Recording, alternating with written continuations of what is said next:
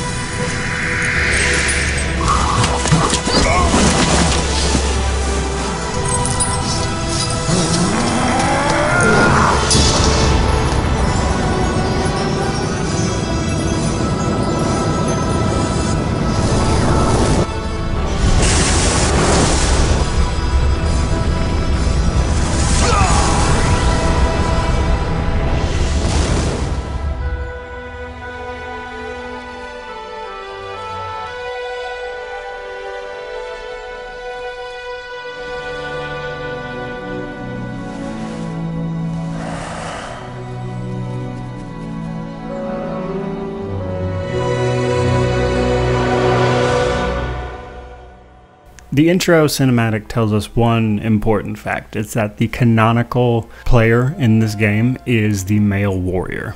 Now, when you hit new game, you actually have a choice between a survivor, a warrior, or a mage, and male or female versions of all of those. Now, the main difference that you're going to pick with those is that each of the survivor, warrior, and the mage, they each have a special attack, which is your right mouse button by default. Besides that, pretty much everybody can do everything otherwise. It affects your starting stats like a little, but that's about it.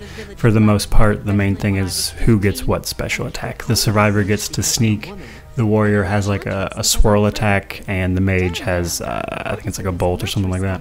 So, I picked survivor just because it's easier for me to play that way, but the canonical character for the game is the male warrior. From the cinematic, the cat goes back, apparently, and tells its master that it found somebody in the woods, or at least leads its master to him. And we wake up in somebody's basement. Once we're done getting our bearings, we can head upstairs and we'll have this conversation. Ah, my friend, you're awake at last. How are you feeling? You're in my house in Alaroth, a small community of healers. In normal times, this place would be bustling with activity, but things have been rather quiet due to the recent troubles. You mean apart from the orc bandits infesting the woods, and the fact that we've lost contact with the source? Well, our leader, Mardanius by name, seems to have gone, how should I put it? Well, he seems to have gone as crazy as a loon. Yes, that's the only way to put it.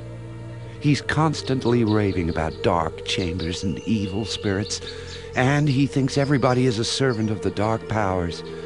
If I didn't know any better, I'd say he's been possessed by a demon. Of course, that can't be true. Nobody has gone down with possession in centuries.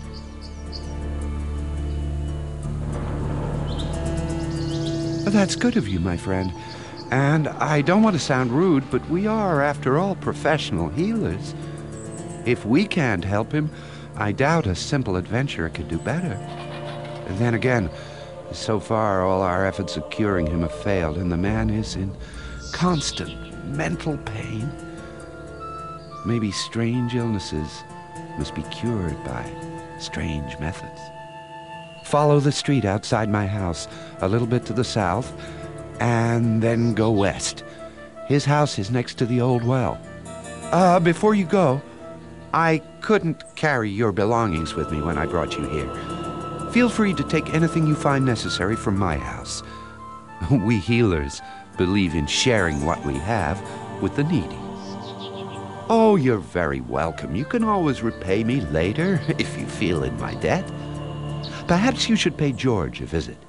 He has a small shop and could provide you with some basic gear for a reasonable price. But I'm sure an adventurer like yourself will find ways of making enough money, even here in poor Alaroth. He lives in the southeast of the village, near the gate. Now, the main thing we learned from this conversation is that the town's leader, Mardanus, has gone a little crazy here in the past couple days. We ask if we could help with that. And it goes from there, and then as we take what we need from his house and then step outside, we can see a conversation with Mardanus taking place. Mardanus, my poor old friend. What are you doing outside? What? Who? Oh, it's you, Landlord. I was... Ah, he will come. The end is upon us. Shilloi! You're raving, Mardanus. You must take more rest. Come, let me take you home. But Nemesis is near. We must be vigilant. We must be pure. We must behave. Oh, what did you say, Lanilo? Rest? Oh, yes, I could try to sleep. If only the voice in my head would be silent.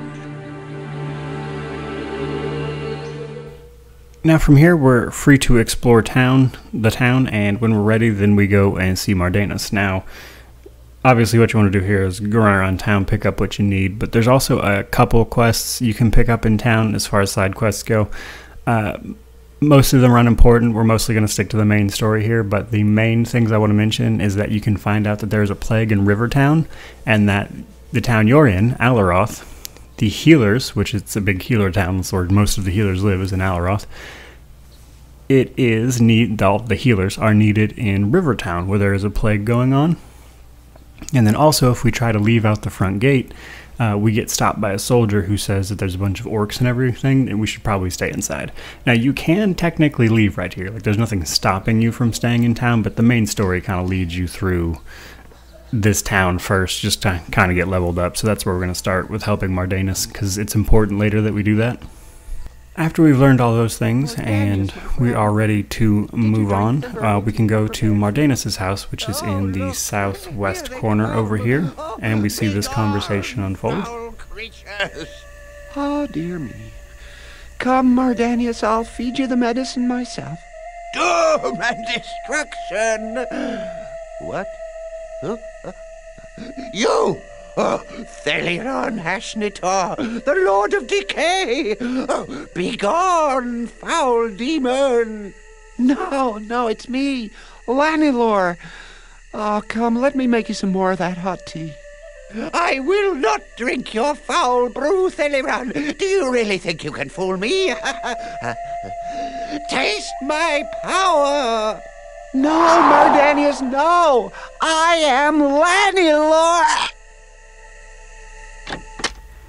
Now, since this guy is frozen, obviously we need to help him out. The door is locked to Mardanus' house now, but if we speak to the guy who's frozen, he tells us that there is another route through the well.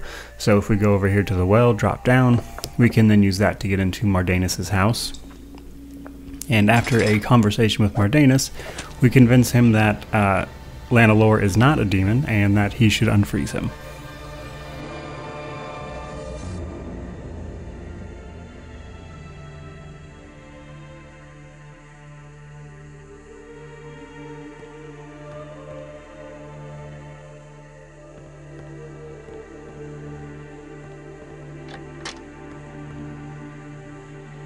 So once that's done, we learn that Mardanus went down to the catacombs recently and is been going crazy since then. So he gives us a hint about how to get down to the catacombs, which all we really have to do is go over to the shrine in the middle of town. and click on the 4 dragon statues until they're all facing north, and then the statue in the middle will shoot up and you'll be able to drop down into the catacombs. Now, the catacombs consist of 5 levels. This is where the combat actually starts in the game, really. So there's mostly just skeletons, which are pretty easy to kill. However, you will start running into some other enemies like skeleton guardians, which are giant skeletons, and the occasional skeleton conjurer, which just spawns more, skeletons, and then just some harder variations as well. You will run into some orcs down here that are after a specific axe. If you find that axe and give it back, that'll give you some quest experience. It's just a quick side quest. It doesn't really have any implications later in the game. So, from there, we, of course, plumb these catacombs. We get down to the bottom, finally, and we find out that what's going on is that a mage, and we should have picked up some notes and things that would be telling us about this as we're going down. A mage named Thelrion has basically been down here. This is where he got entombed, and all of these skeletons are trying to resurrect him because that was Thelrion's last directive to his minions, because all of these skeletons are his minions. He made them, which again is something we'll learn as we're plumbing the catacombs. And the reason they can't resurrect him is that one of the skeletons in charge of something important has died. So if we go over and take that skeleton's place, the skeletons will resurrect him, and then this conversation happens.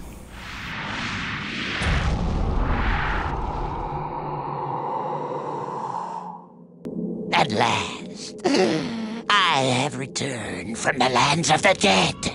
I have become immortal. Our master has returned. Oh, Master, finally you are with us once again. Oh, my sweet minions.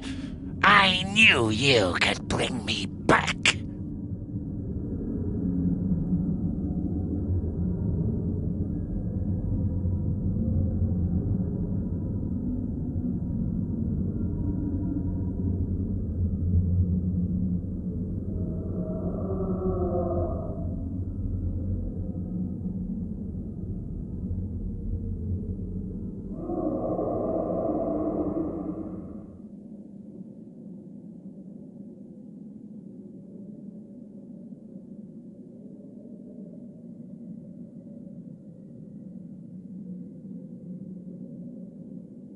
Thelrion wasn't aware that being an undead lich apparently was pretty painful, so he asks you to kill him. So you have to do that to restore Mardanus' sanity.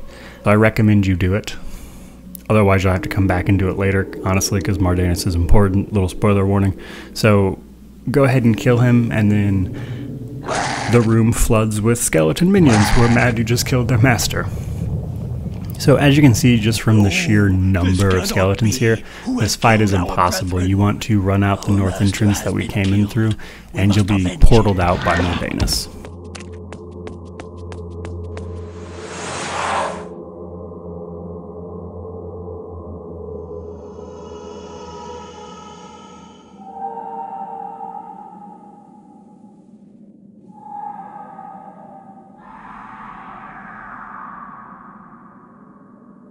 Fantastic.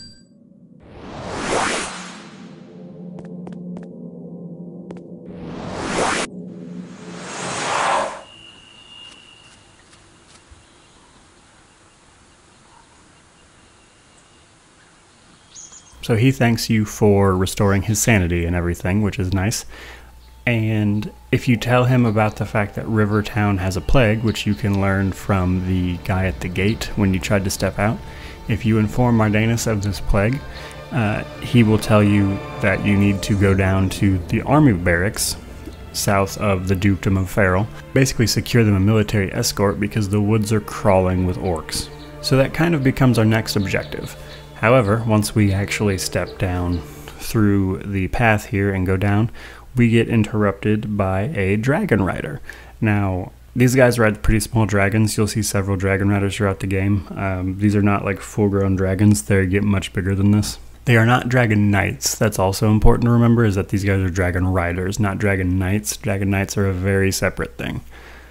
So he'll have this conversation, but then he gets interrupted by Zandalor. So some of you guys might remember Zandalor from Divinity Original Sin, but this is the first time you would see him in the series, obviously, if this is the one you were playing. And Zandalor interrupts the Dragon Rider, heals you after the Dragon Rider attacked you, and basically explains that the thing that hit you in the woods was a divine being and that you are one of the marked ones. And he asks you to meet him and the other marked ones down at the Dwarven Bread Inn. So, in addition to stopping by the army barracks to secure a transport for Mardanus' healers, we also need to now head to the Dwarven Bread Inn. So I think that's where we're going to wrap up part 1 of this full story here. And I think we'll pick up next with just at the Dwarven Bread Inn, probably. I hope you guys liked it. This is the first episode, obviously, but it's the full story of Divine Divinity. So like, comment, subscribe if you're looking forward to more, and thank you so much for watching. What's going on, everybody? Mortem here, this time bringing you part 2 of the full story of Divine Divinity. Now, if you missed the first part, you might want to start there. But also, there's a link down below for the full Divinity series timeline if you're interested in checking that out. So where we left it off was we had to go to the Dwarven Bread Inn to meet Zandalar with the other marked ones. Before we do that, we need to stop by the barracks and tell Commander Alex that there is healers in Alaroth who need a escort to Rivertown so they can help with the plague there. That is important for later in the game, so you do actually need to stop and do that as well, even though it is technically kind of a side thing.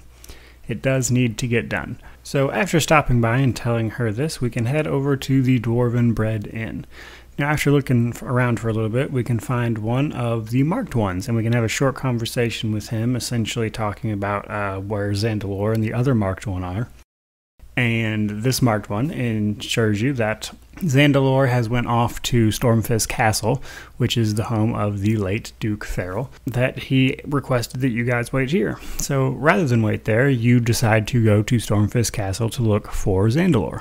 Here's where it gets a little tricky, because you can't just enter Stormfist Castle. You actually need an invitation. So this is the first of what I would call a bit of a time gate that the game gives you, where you have to achieve something by pretty much stopping and doing side quests. Now, there's a couple different ways you can get a invitation to Stormfist Castle, but it pretty much all just involves side quests and stuff, and you only really need to complete the one chain of the couple options you are presented that'll actually lead you to a invitation. So, using the magic of videos, we're going to go ahead and skip that part because we're worried about the main story and not all these side quests. And we're going to jump to Stormfist Castle. So after you've successfully secured an invitation by hunting down a side quest chain that you don't necessarily have to do per se, we can enter Stormfist Castle at the request of the current Duke, Janus.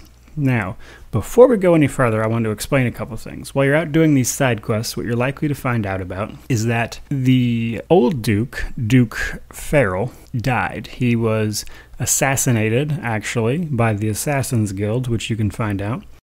It's kind of obvious, by the way, so it's not even really a spoiler. Like, as soon as you hear about it, you're like, oh, that guy definitely got murdered. So, you find out that this happened to the Duke, and that his 12-year-old son took over as the new Duke, which is very suspicious. He has a brand new advisor who is also very suspicious. So there was no real attempt to be subtle here, like something's clearly off. So besides something being off, Duke Farrell actually also had a prophecy before his death that a new divine would rise after he died. Obviously, very scant details on who the divine one actually was, but, you know, blessed by the 7 gods, all that jazz. There would be a new divine is essentially what the prophecy came down to, and it had a couple particular details about the reveal. So, then we go to meet Duke Janus after finding all this out through side quests and getting our invitation. And Janus decides to appoint us as his Lord Protector. The thing is, it seems that he mostly just wants you to do chores around the castle. So after this happening and getting yelled at by him and his suspicious advisor, you have to do a couple odd jobs around the castle. None of them are really important, but you do have to get them done. It pretty much just involves fetching things for his girlfriend, and that's pretty much it. Like, you have to bring her flowers, you have to bring her a poem, you have to find her lost teddy bear. Like, it's a whole thing. Now, in between these little mundane tasks, there are a couple of interruptions at the court, and these interruptions at the court basically kind of explain that Duke Janus is kind of intentionally provoking wars between people. The elves come in and request help, as the dwarves have been moving to attack them recently by stealing their artifacts and things, and instead of trying to handle that justly, Duke Janus sides with the dwarves entirely and basically intentionally tries to set off a war with these elves. Janus uses the fact that the dwarves successfully repelled the first chaos invasion by themselves, and kind of uses that as justification for this. And then a second interruption we can have, and the last one really, after we do all the tasks, shows Duke Janus being declared the Divine One by the Church of the Seven Gods. This is the part where we realize that the reason Duke Janus appointed us as his Lord Protector was to fulfill his father's prophecy. So, as you can see from some of the wording here that you can read, him being here as well as with his Lord Protector at his side and this advisor on his right side, that would be justification enough for the church to declare him the new divine, and that he would ascend to that. Now, obviously, with everything being suspicious as it is, it's very odd. At this point, orcs come up from the cellar and attack, and Duke Janus orders you as his Lord Protector to defend him. Now, regardless of what happens right here, it doesn't work out. So Duke Janus has to help in the fight, and he uses that as justification to say that you failed him as a Lord Protector and you are a coward, and he promptly kicks you out of the castle instead of killing you, because this way, and more importantly, he can discredit you. It seems that he intentionally wants to rob people's idea of you, because in getting an invitation to Stormfist Castle, you've made a bit of a reputation for yourself. And it would appear he doesn't want that to happen. Now, throughout all of this, despite the fact that we were here looking for Zandalor, and we've asked about Zandalor several times, no one will help us. Now, as we get kicked out of the castle and we walk away a little bit, we will be prompted by his advisor from the castle, Lady Ilona, to, we'll have a conversation with her, and it turns out that she's actually wicked, and she throws you in a dungeon. Reveals that she's actually a member of the Black Ring, and tries to kill you. Now, naturally, that's not going to work for us. Now, this is where Arhu makes an appearance. We also met him inside the castle, by the way, for the first time. Makes an appearance and helps us escape this prison cell. And then from there, we have to escape Ilona's dungeon. And then Arhu, outside, explains that Zandalor has been trapped inside the castle by Duke Janus. He and the other marked one, that is. And then he leaves us to find a way into the castle to help rescue Zandalor. Now, we know that there's a way in through the sewers, and we're given two options at this point to basically either find the way back into Stormfist Castle through the sewers, or join the Thieves Guild in a town slightly north of where we are, and they will then show us where the entrance is. But that said, you don't really need to join the Thieves Guild. It's super easy to find this entrance into the castle in the sewers. There's only really one sewer, and you can just explore it till you find the entrance. Like, it's not difficult at all. So once we get back into the castle, it plays a short cutscene about how the Black Ring has us all trapped. It's kind of a cutscene between a Death Knight and his master, and it's like, ha ha ha, we've trapped him and everything. And at this point, we see a little scene where Zandalor and the third marked one are trying to fight off all of these Death Knights from the Black Ring. Ultimately, the marked one is killed, and we do manage to rescue Zandalor, however. Now, Zandalor takes this opportunity to explain to us that he's looking for the Sword of Lies. The Sword of Lies, which he explains, is a sword created by a wizard during the earlier wars. So, a wizard named Ulthring joined the Damned, which is the followers of Chaos, which is really just a sect of wizards that follow the Chaos God. And he forged a sword called the Sword of Lies under Chaos's direction. Now, this sword contains a tiny piece of the soul of Chaos, so obviously it's a really big deal. And Zandalor's here looking for it. Now, after rescuing Zandalor from these Death Knights and hearing all this, we actually go to the vault, which is nearby, to check for it. And in looking for it, we find that the sword is gone, but we do find a toy dragon there. And when we come back to Zandalor, we can show him this, and that's when everyone kind of pieces together what happened. after Duke Farrell died, after bringing the Sword of Lies back from the battle that he was in, Janice goes and down to this armory to play, grabs a hold of this sword, and the piece of chaos that's in the sword uses it to possess Janice and completely take control of him. So, from there, we have to escape, obviously. Now, Zandalore uses a little bit of wizardry to teleport us back to the Dwarven Bread Inn to make contact with the other marked one. It's down to just you two now. Now, upon arriving, we see a scene where ultimately this marked one is killed by the Black Ring. You and Zandalore, discovering this and finding out that you're the only marked one left, have to come up with a bit of a new plan. Zandalore teleports you both to the Council of Seven. Now this is where the 7 champions of the 7 gods would meet and hold council. Thing is, it is infested with demons, because of course it is. So the succubus, the head demon here, traps Zandalore, and in order to free him, we obviously have to kill the succubus. So we take some time to clear out the Council of Seven, which frees Zandalore from his energy cage.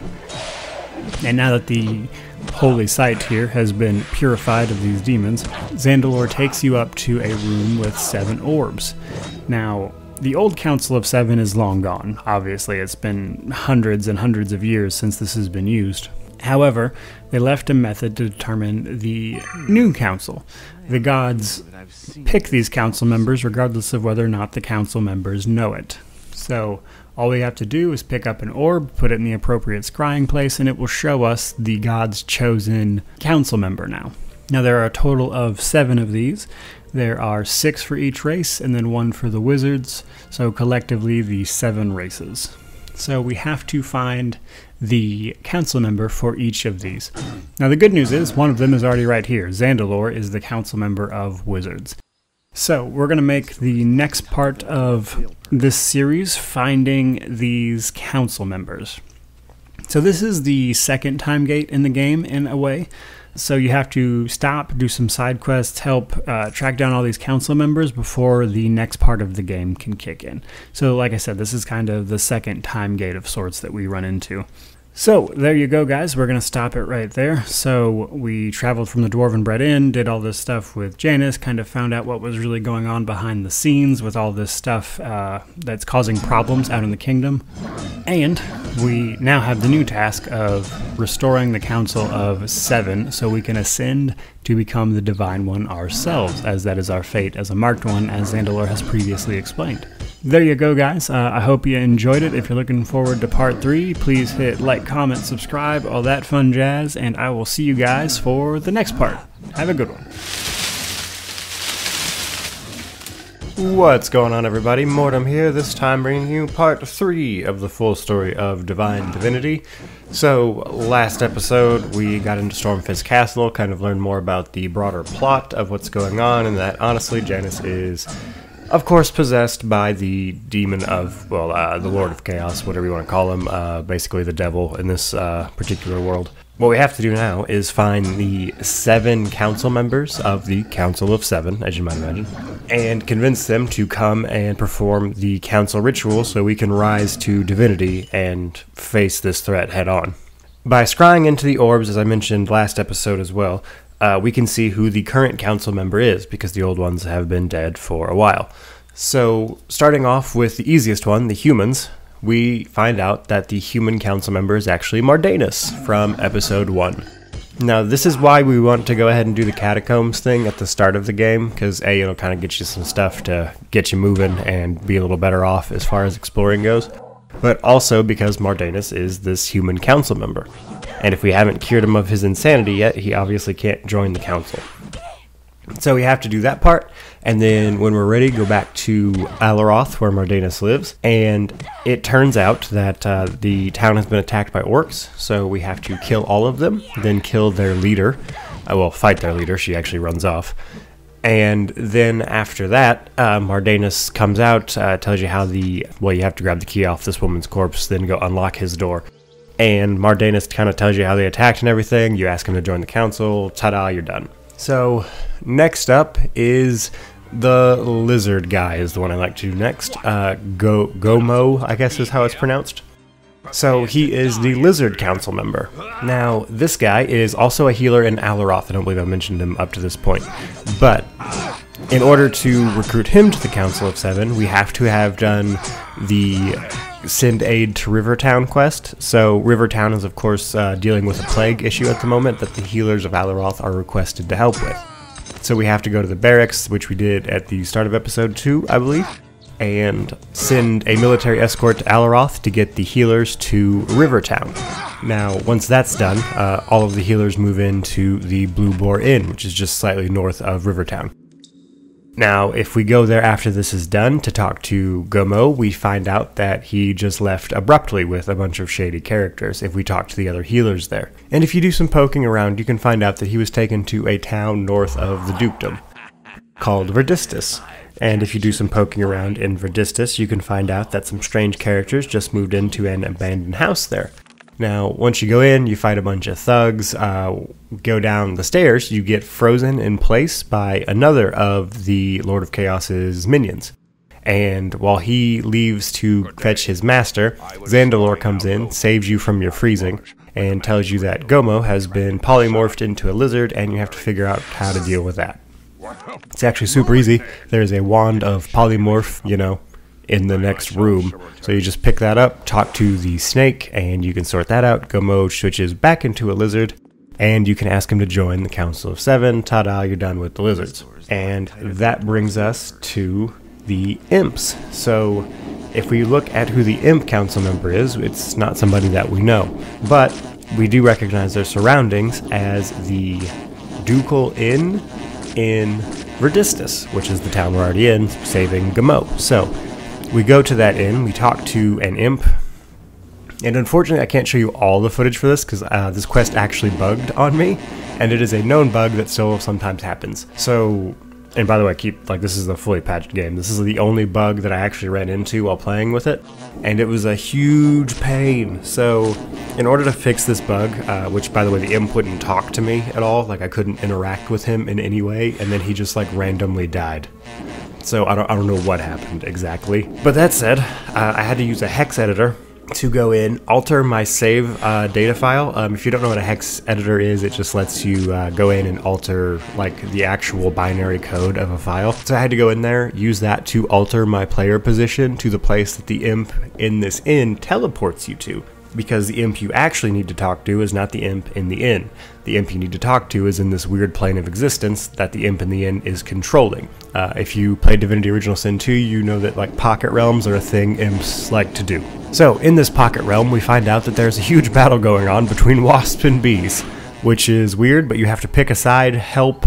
You can kill everyone too if you want. It's very strange.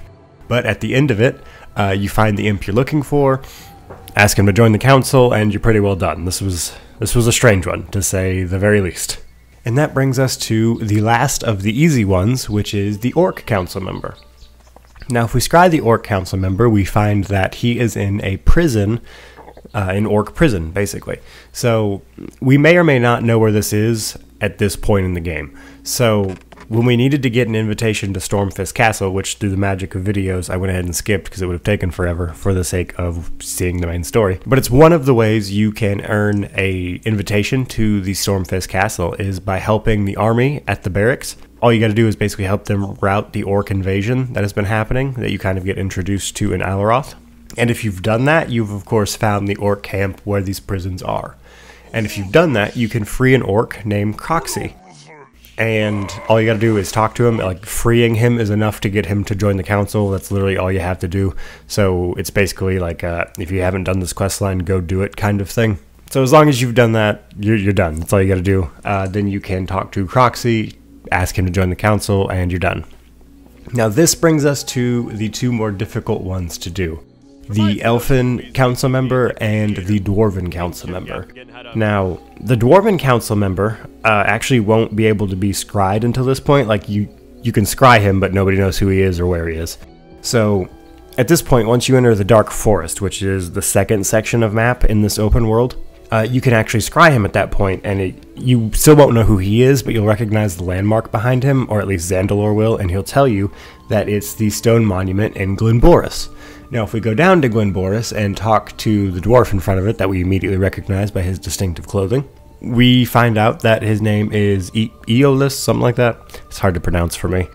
So we talk to him, and we find out that he will not join the council until the Axe of Stone is retrieved. It's just a dwarven artifact.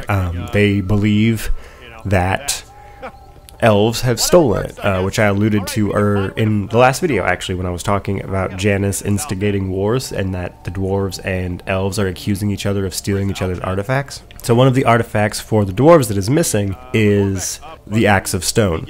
Now, if we talk to Eolus, we can find out that they actually have a captive in town that they think stole it, that they found outside of town passed out, and they're just trying to interrogate him to find out where he took the Axe of Stone. This is where this can actually go one of two ways, because at this point you can either go to the mayor and talk to him about seeing this prisoner, or you can actually go down south to the Dwarven King and speak to him about it, and he will then tell you more about the Axe of Stone, and it'll essentially send you back to the town to talk to this guy.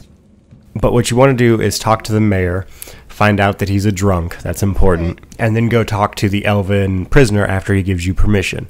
After talking to the elven prisoner, you can find out that what he smelled before he was knocked out was rancid mead. And then you put two and two together and you're like, oh hey, the mayor's a drunk. So you realize that the mayor is at least involved in this in some way. So at this point we have to go get him an ale and take it to him to, you know, butter him up essentially and get us to give us information. After we do this, the Dwarven mayor will tell us that his new friends are helping him try to overthrow the Dwarven king, who's a guy he doesn't like. I guess it's his brother or something.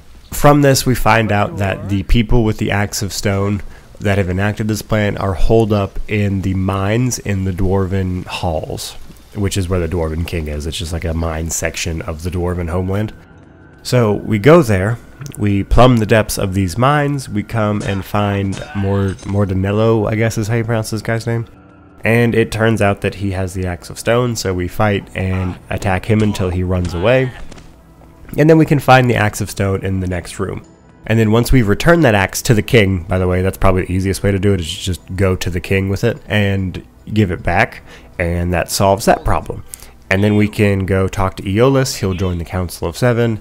Ta-da, you've done one of the hard ones. Now that brings us to the last council member, which is the elf council member. Now when we scry this council member, it turns out that it is actually Bronthian, which you may or may not remember is the elf that came to Duke Janus's court to talk about the dwarves stealing their artifacts from episode 2.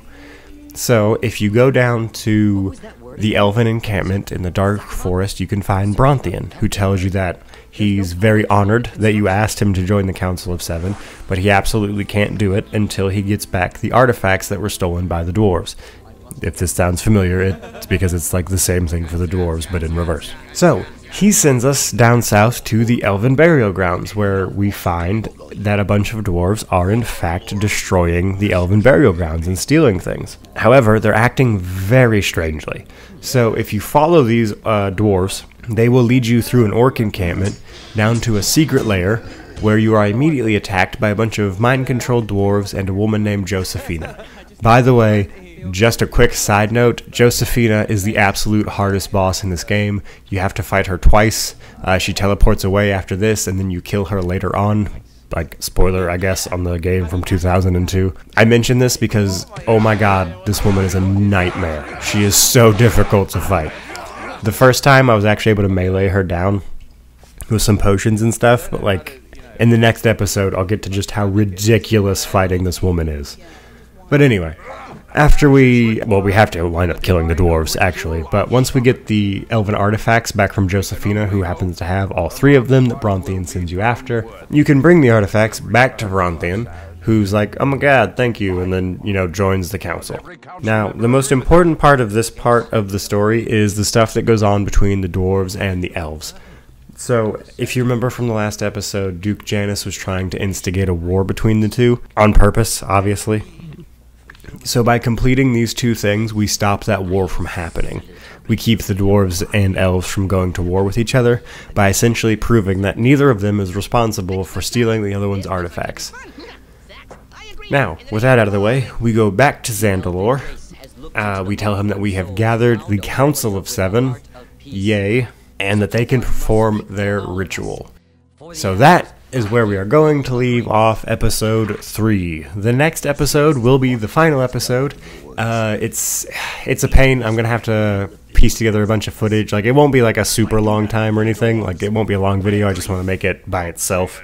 So I want to mention that right now, before this, after this part of the game is, it's over for all intents and purposes. Like, it's not like really over, but from here to the end of the game is just one giant linear run. That's it. So the last part is just going to be us wrapping up this video and the full story of Divine Divinity.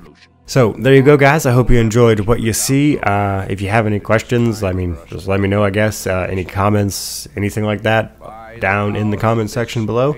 Like, comment, subscribe, do all of those YouTube-y things, consider joining, blah, blah, blah, blah, blah, words. Thank you so much for watching. Have a great day. What's going on, everybody? Mortem here, this time bringing you the final part in the full story of Divine Divinity.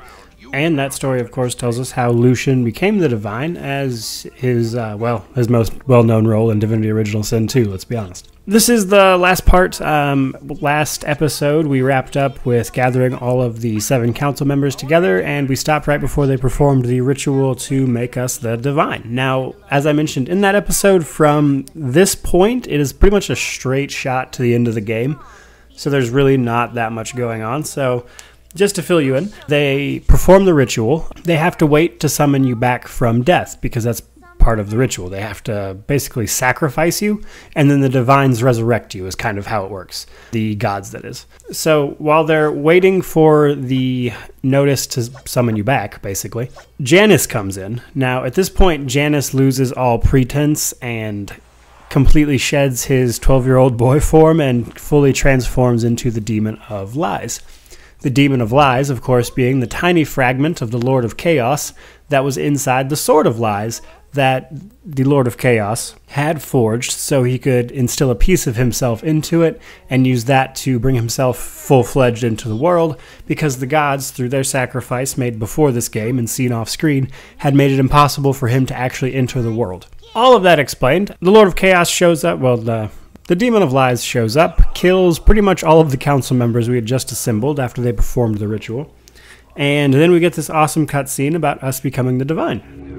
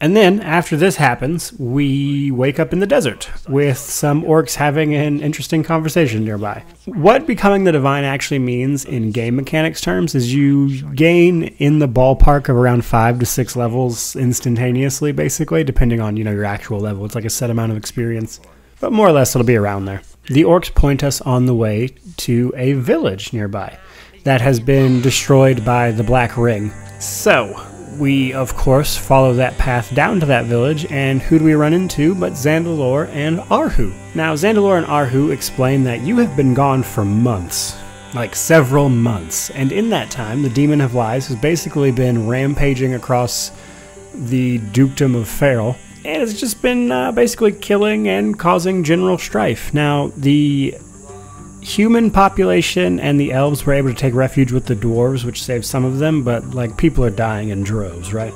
So Zandalore explains that you, being the new, awesome, super-powered divine, should really probably go kill the Demon of Lies before he finally finishes summoning in the actual Lord of Chaos.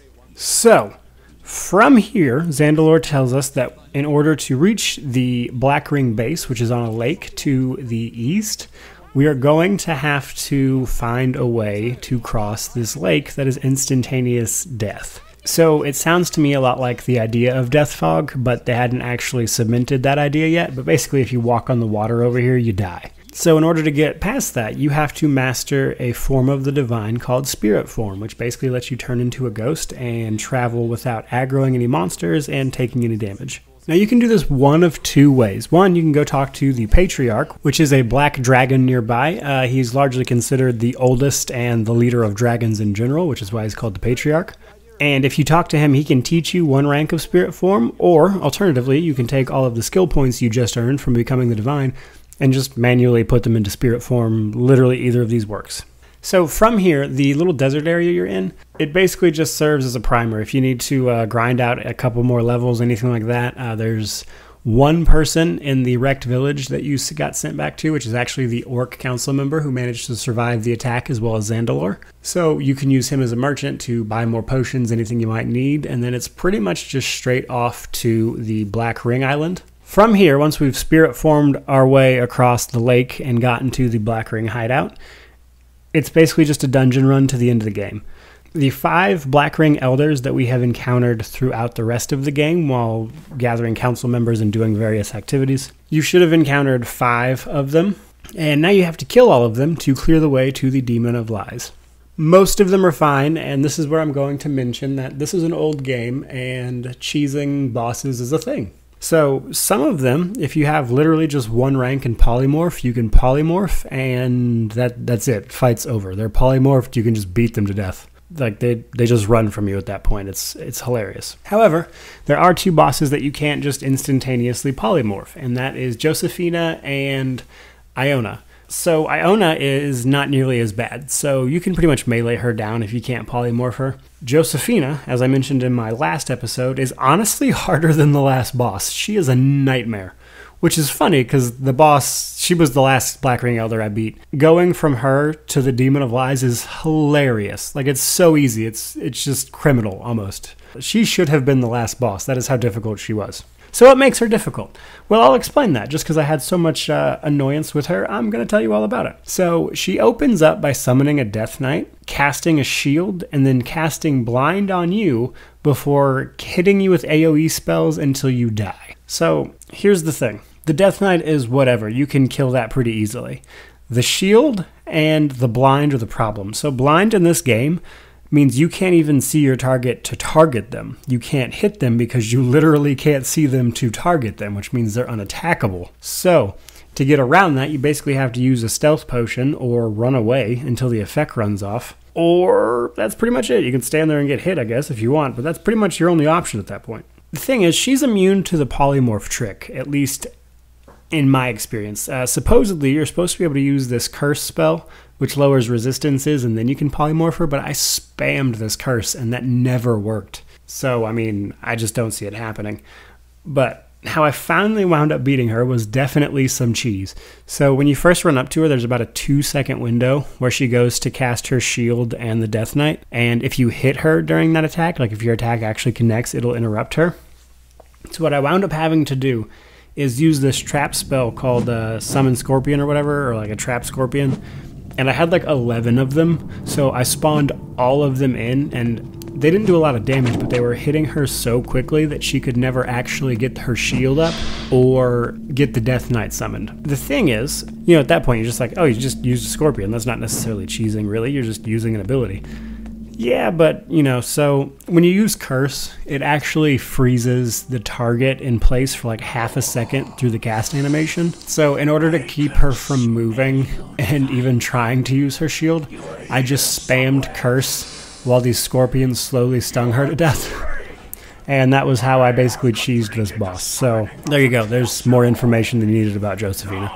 So after all these Black Ring Elders are finally dead, you can go fight the Demon of Lies, but of course not immediately. So you have to trek up his path in the dungeon, fight through a bunch of enemies to the Demon's Fortress, as it's called. Now it's kind of shaped in a weird bat-like situation where you have to go to the far left and the far right, or like the tip of the wings, to hit these levers to unlock the door to go fight the Demon of Lies. Now, while this is happening, it turns out that the Demon of Lies has completed his summoning. He has summoned the Lord of Chaos. That is to say that he has instilled the fragment from the Sword of Lies, which is basically him, more or less, into an infant. Now, we go in, we kill the actual Demon of Lies, but again, it's too late. The ritual has completed to summon the Lord of Chaos. So then we're given this pretty cool cutscene about whether or not Lucian decides to kill the baby, or, you know, basically what goes on. So what we see here, at the time it was intended to be vague. So, you know, they didn't know if they were going to get to make another game, so they'd kind of left it open. You never actually see him take an action one way or the other with the baby. You never see him carry it out. You don't know if it's loot or the baby. You also see the Sword of Lies try to convince him to pick it up, basically, and then become possessed himself. He refuses, casting it back into Hell, which in this dimension is called Nemesis. And that's pretty much the end of the story right there, guys. So we managed to kill the Demon of Lies, but unfortunately he did succeed in his ultimate goal, which was, of course, summoning the Lord of Chaos. Now, he was able to put it in an infant child, so this child, we know now, because obviously games have come out since then, becomes Damien, the Damned One. Lucian and Damien basically fight for a very, very long time. We know that story up to Divinity 2, which is actually the latest game in terms of the timeline. We know that Damien is still alive and Lucian is still alive. We'll have to see if Flareon ever decides to pick up where that end game, like the end of the series timeline, we'll have to see if they ever decide to pick that back up and carry on with the story. But this is it, guys. This is how Lucian became the Divine. So if you know him from Divinity Original Sin 2, there you go. You might have also heard about Damien or any of those in them. He's mentioned in some of the lore books. So basically from here, Lucian, as we now know who he actually was, Lucian takes Damien, raises him as his own. That goes south, which I explain in my Divinity series timeline video below. And there you go, guys. That's all I got for you. So there are going to be probably a couple more videos about Divine Divinity, just some stuff about like the recurring characters that show up later, kind of what this game brought to the series. And then lastly, I actually want to do a bit of a surprise video about who Alexander's mother might be, because he's not mentioned in any other game besides Divinity Original Sin 2. And this game actually gives a clue as to who I think that woman is supposed to be. So there you go, guys. Hope you enjoyed the video and the entire story of Divine Divinity. If you did, by all means, like, comment, subscribe. Let me know all about it. Do what you got to do. Thank you so much for watching. Have a great day.